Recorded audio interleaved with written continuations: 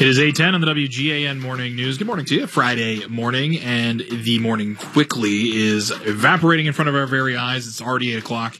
Time flies when you're having fun. And we're joined now by Dana Connors from the Maine State Chamber of Commerce. We're talking about the state's response to the COVID-19 crisis and its impact on businesses here. Dana, welcome to the program this morning. Well, thank you, Matt.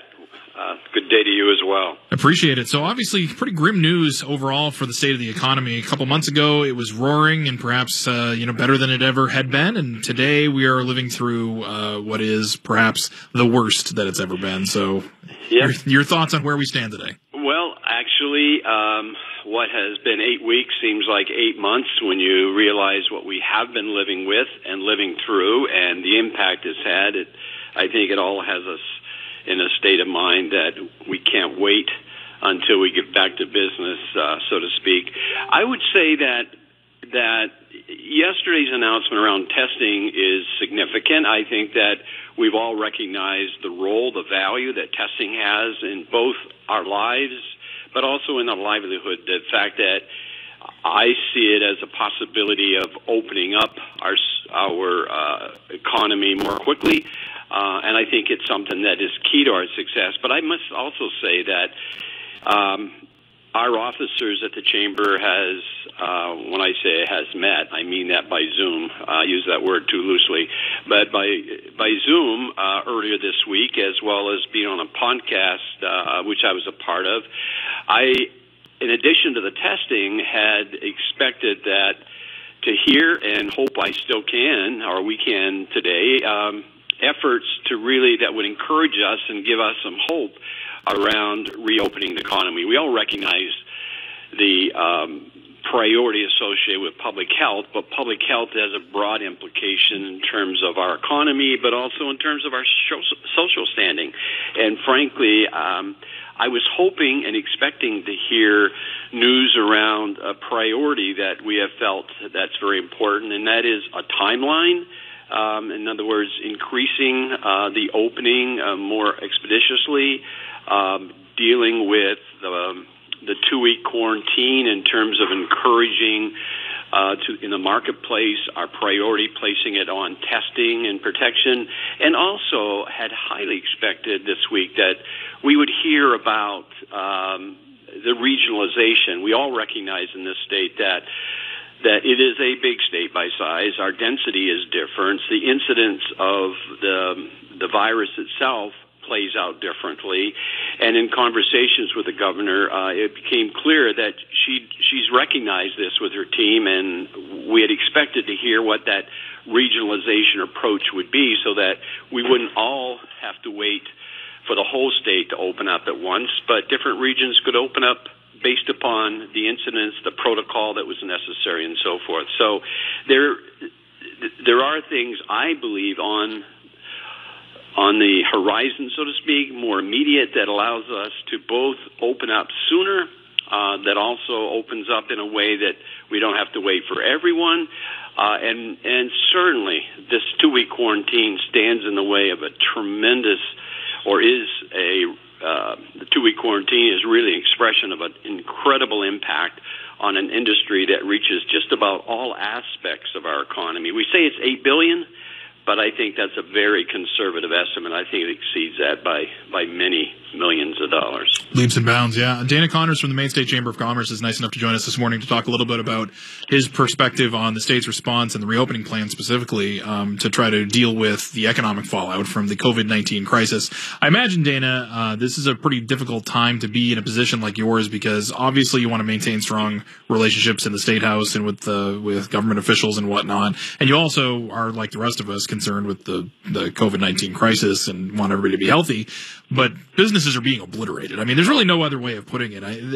The unemployment rate is skyrocketing. You now have 125,000 unemployed Mainers. You have businesses that are closing left and right permanently.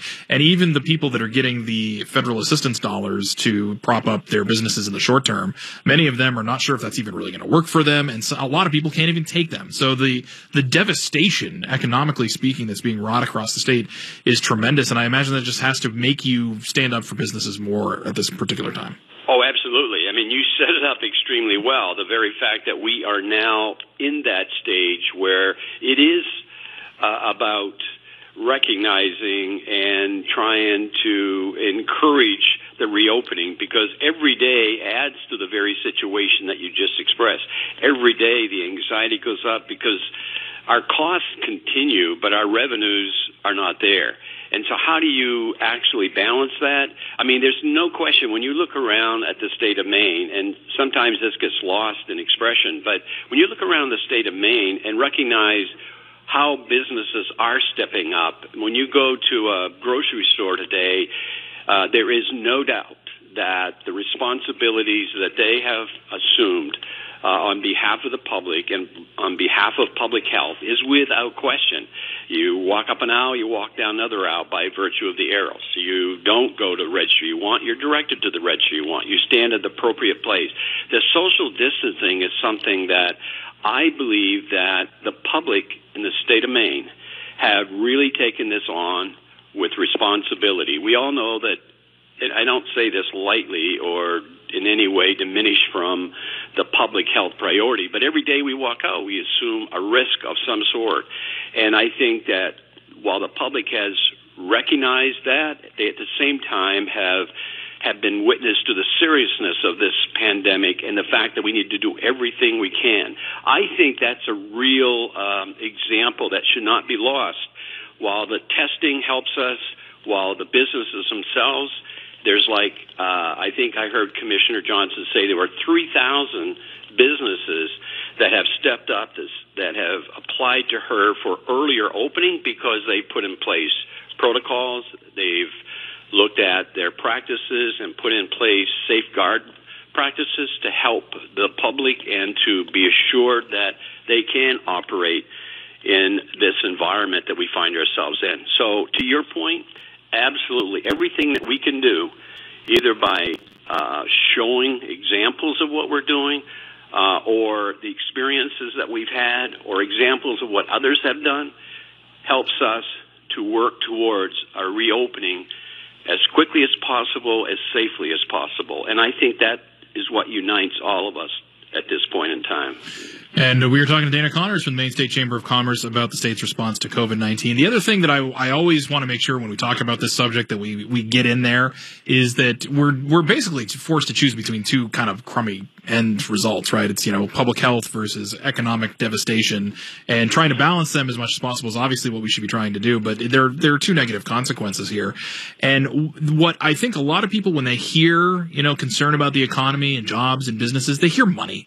But probably better than anybody else, Dana, that this is people's entire life's work, their livelihoods, something that they saved up their whole, life up, when they're 50 years old and they decide to finally start a business and they, had worked towards this moment their entire life, and all of a sudden, in a snap of a finger, that kind of stuff is gone. This is about far more than just simply jobs and money.